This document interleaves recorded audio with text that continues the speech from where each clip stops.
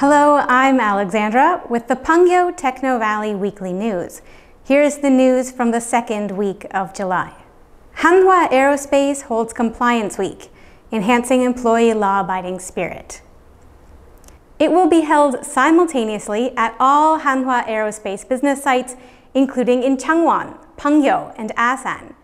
Employees of subsidiaries such as Hanwha Precision Machinery, Hanwha Tech Win, and Hanwha Power Systems will also participate.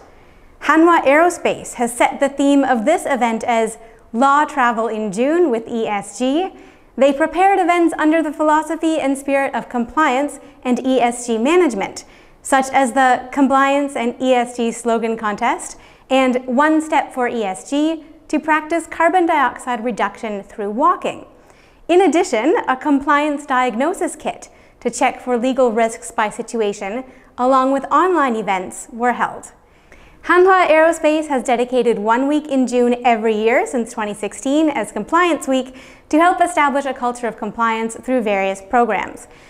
Chae-Jun Lee, Managing Director of Hanwha Aerospace Compliance Support Team, said, "We will continue to strengthen our compliance with ESG activities to establish a compliance culture and enhance the law-abiding spirit among our employees."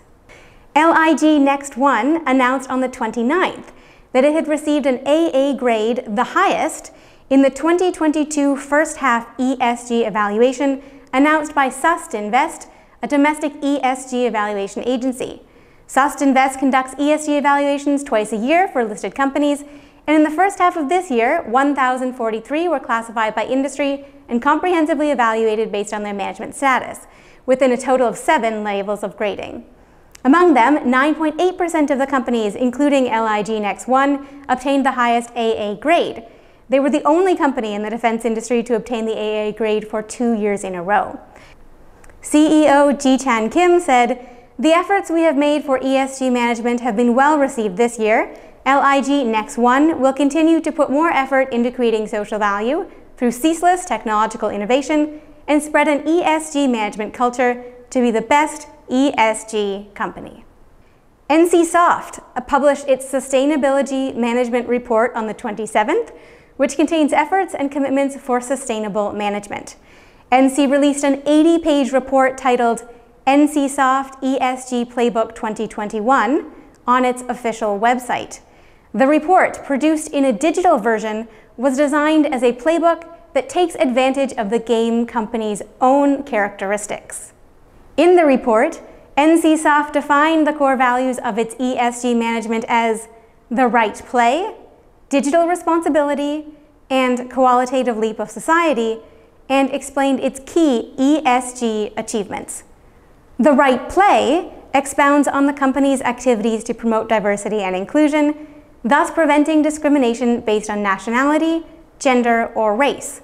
In the digital responsibility section, NCSoft described its effort to build cutting-edge information security and data privacy systems that match global standards. The qualitative leap of society is divided into 3 sections: environmentally friendly management, the future generation, and community.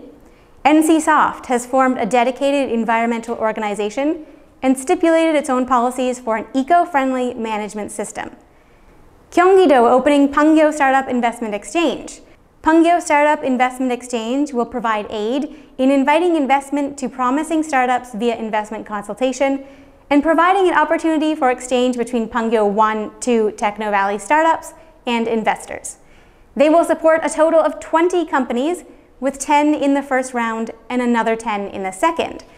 Services such as business model advancement consulting, investment relation consulting, matching investors by field for investment consultation, investment seminar participation, and follow-up support will be provided for the selected companies. Based on the date of the announcement, the target applicants are startups located in Pangyo Technovalley, which possesses cutting-edge industries and innovative technologies such as information sharing, information communication, biotechnology, nanotechnology, and cultural technology. Applicants will be selected through a written evaluation for the first round and a presentation evaluation for the second. The results will be announced by August. Kyu-sik Kim, Gyeonggi Province Future Growth Policy Officer, said, "In a situation where it is difficult to attract investment for startups due to COVID-19, we have prepared this event to help the growth of new businesses by supporting the discovery of new investment for companies in the Pangyo 1-2 Techno Valley. We plan to revitalize the industrial ecosystem in Pangyo by supporting them through various projects." And now it's time for the quick news of the week. Nexon announced on the 28th that their content creation service platform, Project MOD, has partnered with programming education brand Like Lion. This is Project MOD's first official training partner. Naver D2SF announced on the 28th that they have newly invested in 2 startups that are developing AI technology to improve AI performance. The startups they invested in are SqueezeBits, that is developing a lighting weight acceleration solution for AI models, and GenGen AI, that is developing an AI-based learning data creation solution.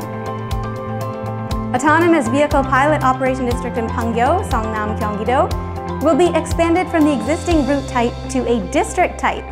Since it will not be restricted by any routes, and the pickup location and destination can be freely set within the designated area, various types of autonomous transportation services will be available, such as unmanned shuttles and robot taxis.